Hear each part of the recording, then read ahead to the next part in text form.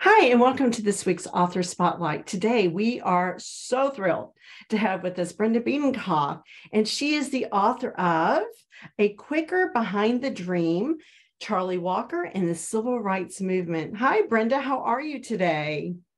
Oh, good morning, Rebecca. I'm doing great. We have a wonderful snow outside and the sun is shining.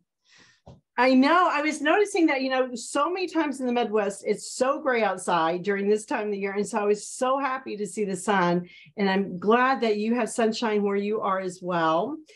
And I am so thrilled that you are a part of the EA Books team. You just have been such a wonderful author to work with. And I want you just to tell us a little bit about your journey with EA Books, how you found us, and what your journey has been like. Been a fabulous journey. It started with a writers' conference in Muskegon, Michigan. Oh. I had just finished my manuscript, and it was a hefty manuscript because it had a lot of research in there. I went to a lot of conferences, and this was just the best. I won the prize actually for having the second best manuscript. All the writers turned in their manuscripts and were hoping for the prize. And I got second place. I was thrilled. The people at the conference were very invested in me, I found out, because I had won this prize. And they felt that it was a magnificent or a manuscript with promise. Mm. And so they asked me if I would come back the next year to the next conference the next year and tell them how the process went. Wow. I went back. And I was really happy with the conference. However, they called me at mid conference and they said, Brenda, how are you doing at finding a publisher? Because I had actually, what happened was that the prize was a publishing contract with a Christian publisher. Oh. I worked with them all that year, and I found out that I could not work with these people. They were really, I expected them as being Christians, that they would be more about what the message was. But it seemed to me it was more about money and control. I had no control over my book, not even the title. I didn't have control over the process, not even the price. And they were going to price my book at $50 a book. How many people are going to buy that? Maybe about 10 people who are the diehards. Mm-hmm. I went back to this publisher, and a lot of people said, you are not going to get out of your contract. I couldn't. I laid it all out, and they said, well, you know what, Brenda, we obviously are not going to make you happy, so we are going to refund your money. We're going to take you out of the contract. Wow. I was ready to get a good publisher this time and not make the same mistakes. So at this conference, I was saying, I'm having kind of some trouble to the leaders of the conference. And they said, well, what's the matter? And they said, nobody will touch it because they say it's too large and I have to cut it in half. Well, this was like horrifying to me. And they said, well, you know who you need. You need Sherry Cowell of EABooks Publishing. Make sure that you get an interview with her.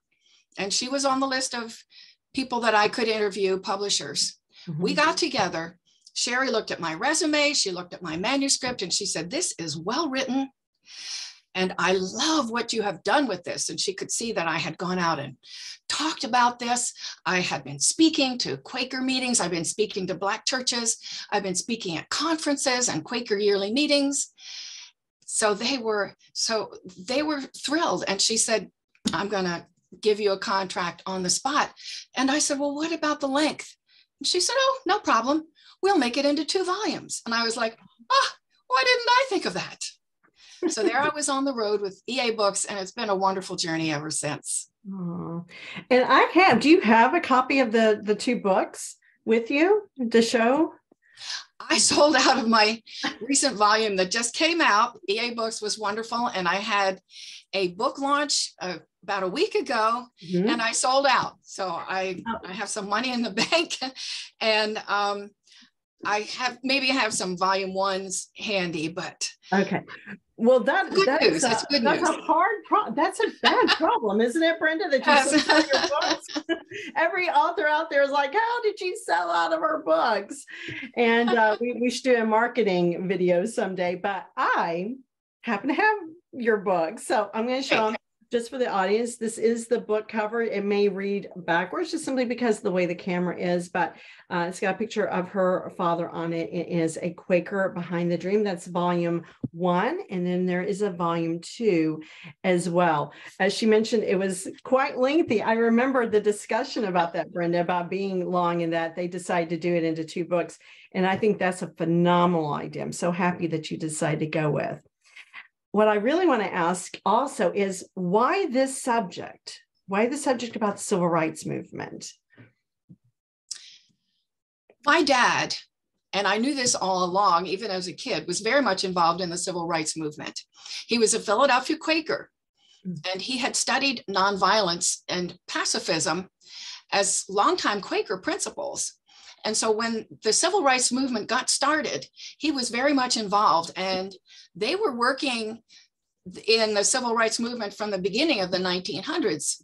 The NAACP started in like 1909, before my dad was even born, but many of the groups started up in the 1940s as an antidote to the war that was going on. They said, well, we can't do anything about the war, but we will do something about civil rights and race relations.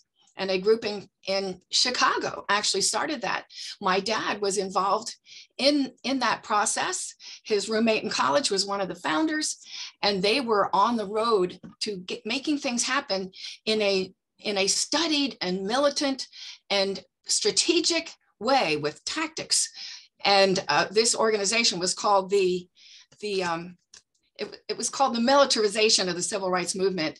And so they were actually working on the theories, the benchmarks, and the strategies and the tactics. And so my dad wrote these down, and I had seen some of the things he had written, and he wrote a book in 1960 and published it in 61.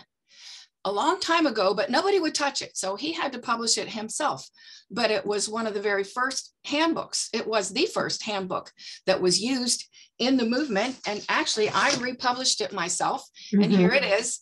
And Dr. King had written a letter to my dad saying how great it was that he had done a lot of training in the civil rights movement on the benchmarks and the strategies and the 5 steps, and how you organize a march so that it is disciplined and the people know exactly what they're going to do. There are marshals, there are leaders, there are spokespeople. The civil rights movement was very well organized. At first, I was starting out to write the story about how my dad worked with Dr. King and worked with more readily with the second tier of people, like Reverend Abernathy. Everybody's heard of Reverend Abernathy and James Lawson, Bayard Rustin, all those people he worked very, very much with. And he had a great hand in all the civil rights movements that were founded. King's movement, the student movement, let's see, but not the first one before he was born. But he was very much involved because he saw it as a possible bloodbath, is the way he put it. He did not want to see violence coming out of this. And it was started by Southern pastors who were determined to keep it nonviolent and on a pacifist level. And I do have a story in my book about how my dad helped introduce Dr. King to nonviolence when Dr. King was just a seminary student in the Philadelphia area. Wow. It's a very good story. You'll find it in my book. Wow. Yes. And I'm curious, what were some of the obstacles that you had in writing this book? I'm sure all writers have some kind of obstacle, but what was your greatest obstacle with this book, getting it published?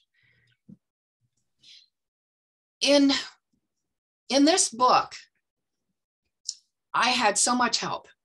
I really argued with God for a year because my mother was saying, look at all this stuff that my husband has saved and your dad has saved. And she took me down and showed me a whole recreation room full and his office full of boxes that he had saved because he wanted this written down for posterity. And I said, sure, somebody should write this thing. And eventually I realized that God was telling me, this is your job. And I did argue with God because I didn't think I was necessarily the best person for it. But it became very clear. So I started going back to Pennsylvania and working with my mother primarily, because my dad had been disabled with some forms of strokes and heart attacks, and he couldn't talk very well. My mother was just the biggest help. So that's the first thing. She took me around. She introduced me to all these great people and took me to wonderful places that I needed to go, like the college where my dad and mom met and fell in love. Aww. And she introduced me to Reverend James Lawson, a lot of these great people, and even Coretta Scott King's sister, who was her neighbor. I found that the biggest problem in writing this book was white and Black people who felt that I had no right to write a story that they felt that just Black people should write these stories about people in the civil rights movement. It was a very narrow-minded view, because 1/4 of the people in the March on Washington were white people who were there to support and to help. And that I think is a very important aspect of the civil rights movement, and to not discount the white experience in the whole movement. My dad was right up there on the dais with Dr. King in the 63 March on Washington. I was a teenager there. We were all part of it, and we all wanted it. And to just say that the Black people didn't do it, didn't have help, which is some of the narrative now, and it's a false narrative, that there were many people helping. Not that they're what they're afraid of is white people taking credit for what Black people did. We don't want that to happen. But for what actually they did, I said, I'm not going to not write this story just because you don't want me to. But there were some people who threatened me actually and said, you're not going to write this book, and I'm going to watch you, and you better look over your shoulder, because I'm going to look at every word you write and make sure that it is accurate, and you better dot every I, cross every T, because I'm going to be watching. So this kind of thing was the hardest thing in writing the book, was that kind of opposition. But there were many others, so many Black people, including Coretta Scott King's sister, who welcomed me heartily. And she wrote on a book written by her sister that had just come out. It was by Christine Ferris King, and it was her sister-in-law, actually. And she said, she wrote, for Brenda, who shares the dream, that I was sharing Martin Luther King's dream with everybody and reminding people of what Dr. King stood for. And to her, she said, we need people like you out there speaking. And this was one of the reasons why I chose the title, about sharing the dream, because it's a Quaker behind the dream. He was standing behind the dream and supportive of Martin Luther King's dream, that we should not be judged by the color of our skin, but by the content of our character. That's such an amazing story. And I think it really is important for our audience to know a little bit about your background and how long it took you. This was a long process for you. So how long did it take you to write this book, and what is your background that helped you with the writing? It took me about a decade to get all the information together.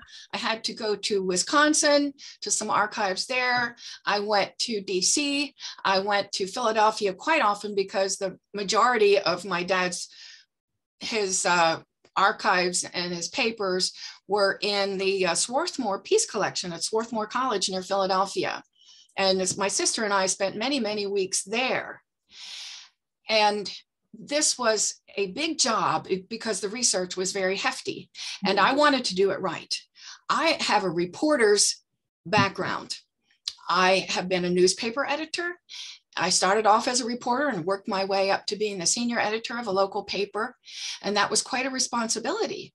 But I found that you go in, you take notes, you go home, and you've got to write up the story. You don't have a choice. You can't loaf and say, oh, I have writer's block. You have to write it up. And I found that I found trust your notes. I found that I could trust my notes, just write up the notes as I wrote them, and it always turned out to be a very good story. So in all this, I knew I could trust my notes, and I did organize it. I had to do a lot of work organizing. And when I finally wrote it through, it turned out to be a very good manuscript.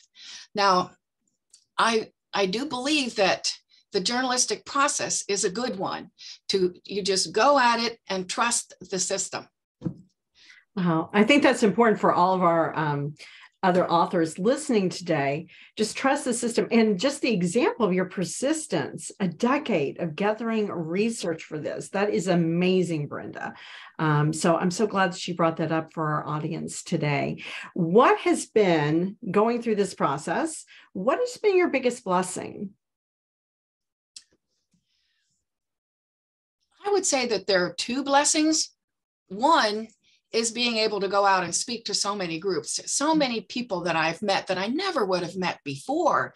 People in the movement, there were people we did know as they were family friends. They stopped off in our house in Pennsylvania there, and I grew up in the movement, actually. I grew up because my dad and mom believed that we should live in interracial housing developments. And this was quite a blessing. But the writing itself, I lived in the Midwest, and all this information mostly was in Philadelphia. As I went to visit my family and I reconnected with my mother, I reconnected with my father. My siblings were so helpful, and they took me to all these places, took me to the archives and helped me copy all these things, and spent hours and hours dedicating their lives to this because, well, maybe it's because they didn't want to write it themselves. So they were very, very supportive and helpful to me. But it was a big blessing. Since I lived in the Midwest and had raised my kids and been very, very busy, I hadn't spent as much time in the East as I would have liked. And especially that my dad knew that I was writing this was a wonderful thing before he died. Wonderful for him and me both. And then to reconnect with my mother, and she took me around to see all these people and all these places. She was just great. She was great. And she was in her 80s, but such a dynamo and so caring and so loving. It was lovely to see. I am so glad that your dad got to see that you were writing this. What did he think about it? And what would he say today along with the message that he is highlighting in this book from Martin Luther King? That's an interesting question. I have not even thought about what would he say. Mm-hmm. I have had some of his friends send messages to me about the manuscript, and they said, well, Charlie came through with flying colors, and you were doing such a good work for your dad, and he would be so proud of you. And that's kind of what I'm thinking about, is that I think that he would say, Brenda, I am very proud of you, and I'm so glad you carried on this legacy and that you delved into it, that being a journalist, you weren't going to make things up. That's not your nature, not to do fiction. This was a nonfiction book, and you did such a great job. And I'm so proud of you and proud of how you not only put Quaker history and civil rights history all together along with my story. And it was a well-rounded story altogether. Thank you so much, Brenda. You know, and I can't help but imagine that God is smiling down to you and saying, well done, good and faithful servant, because he's always so pleased when we use our talents and the things that he's given us to shed light on the world around us. What is the greatest message you want to share with writers today, either about writing or about the book, anything that you want to share just to encourage writers? I would say that the big message that I took away from writing this book is that we need to bring back nonviolence. Mm. This is one of my biggest messages when I speak today, that the people who are going out and protesting and have gone out to protest have not had these tactics, the strategies, the benchmarks, and they don't know how to create a demonstration where they say, well, it's going to be peaceful. That's really not enough. They have to have leaders who are committed to organizing for nonviolent direct action. And if they would read this book, which of course is included in my other books, they would understand that there's so much to be done. And people nowadays are afraid to get back out and protest because of the way protesters have been treated by the authorities lately. And so if they were organized, and my dad would tell the press, we are committed to nonviolent direct action. Our people are not going to react in violence. And they didn't. You could see back when people had fire hoses turned on them, and they didn't react. They didn't fight back. They just held fast. And this is the kind of thing we need to do. We need to have more education. We need to have more training.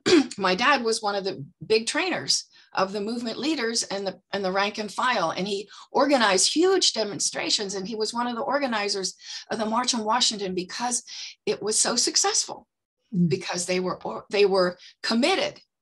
They were not just some vague idea of being peaceful. They were committed to organizing for nonviolent direct action, and that's why they couldn't be crushed like bugs. That's why they were so successful. And they were committed to this nonviolence, which also includes a certain amount of pacifism. But from writing it, I believe, this is my definition of nonviolence, it is the teachings of Jesus in a practical form. Well, Brenda, what a great message you have, and so important to today. And I am just so glad that you decided to join us today. Thank you. Thank you for your words and for your book, and coming to EA Books as well. Thank you so much. You're very, very welcome. I'm so glad that we had this time together. Yes. And as everyone knows, we try to have Author Spotlight every Friday. So turn in on Facebook. And thank you again, Brenda Beadenkopf, for the book, A Quaker Behind the Dream, Charlie Walker and the Civil Rights Movement. Thank you, Brenda.